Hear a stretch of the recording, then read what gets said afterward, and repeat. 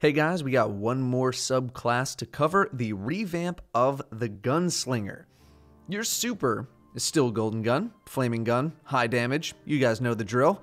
However, I do not know if there are changes to the default Golden Gun for reasons I will talk about in a minute.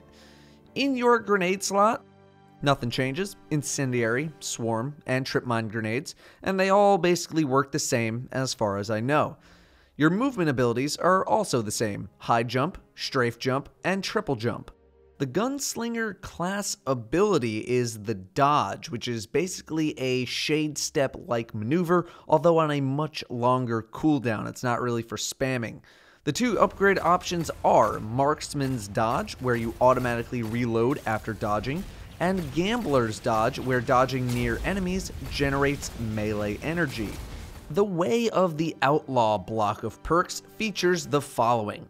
Your melee is Explosive Knife, which is basically throwing knife, but it explodes after it hits, and that's after it hits anything. Walls, floor, doesn't matter. You do not need to hit a target. 6-shooter is where Golden Gun can be fired up to 6 times very quickly, but has a shorter duration. I promise that this does not seem as strong as it looks in PvP. The timer is very short. For PvE though, it's pretty nice. Bombs for Bullseyes is where precision hits generate grenade energy. Pretty nice PvE bonus, and for PvP as well. Then you have Chains of Woe, where precision kills increase reload speed for you and nearby allies. So during a recent stream, some people expressed their gripe about the Hunter class ability not really being helpful for any sort of team play. You know, the Titan has the giant shield, the Warlock has the healing and the damage buff. It seems like Bungie is starting to dive down the more designated role route for classes, with Hunters actually turning into that true DPS role or DPS focused role. All of the perks here are fantastic for PvE solo and group play. This is really nice to see happen for the Gunslinger subclass. In the next block, we have the following. Melee attack is Knife Juggler, where a precision hit with a throwing knife immediately recharges it. They're bringing that back from Destiny 1. I'm actually surprised this isn't in Way of the Outlaw, considering all of the precision-based perks in that block.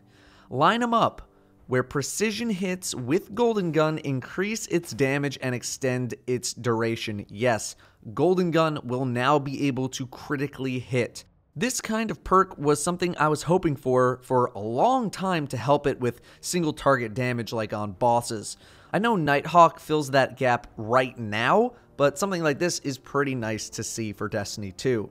Then, linked with that, sort of, is Crowd Pleaser, where precision Golden Gun hits generate orbs of light, which again is great for single target boss damage. With this, you can actually do boss damage with Golden Gun and not just feel like it's a waste in terms of possible orb generation or trying to chain supers together with your teammates. Finally, Gunslinger's Trance, precision kills reduce the cooldown of Golden Gun.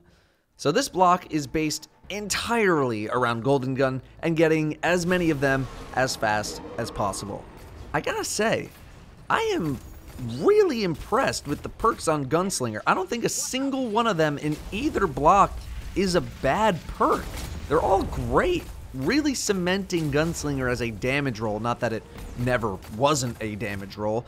Both blocks seem a little more PvE focused as opposed to PvP though, but that's not to say that they're useless in PvP or anything.